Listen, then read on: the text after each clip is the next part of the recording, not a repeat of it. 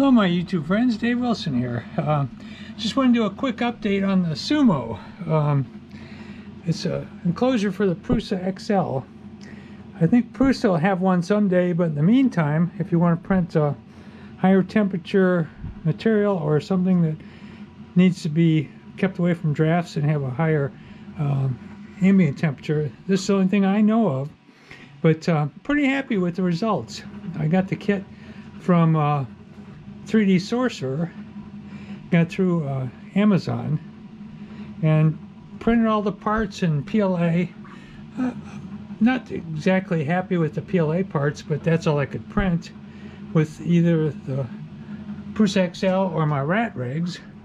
So I printed everything in PLA, and now I'm reprinting a lot of it in ABS, mostly as a test to see how it works. So far I've had really good results.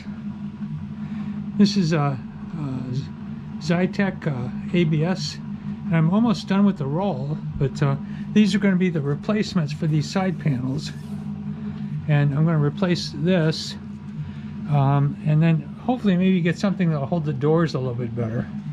But overall, it's a great kit, well designed, and it comes with all the parts you need and a lot of extras. So I really can't say enough about the kit, but I tried to print this in ABS without it. You can see how the warping happened.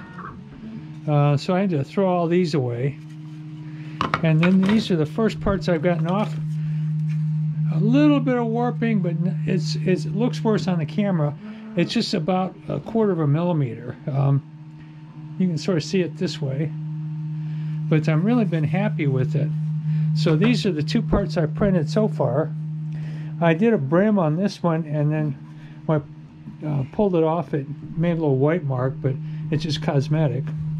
This one I'm trying to brim also, because it did seem to, the warping was less with the brim, so that's why I'm trying it again. But it does everything it's supposed to, and it comes with all the plastic parts, the hardware. So what you have to do is print these parts here, the hinges, and you can do it in different colors, but otherwise it just works. So I thought I'd post this real quickly, and it does come with a hydrometer too, and I didn't check it, but it's set in Fahrenheit, so the ambient temperature in there is 103, which does keep it from warping. But if you have any questions or comments, I'll leave a link to 3D SOURCERER's website and also the Amazon linking in Printables. So thanks for watching.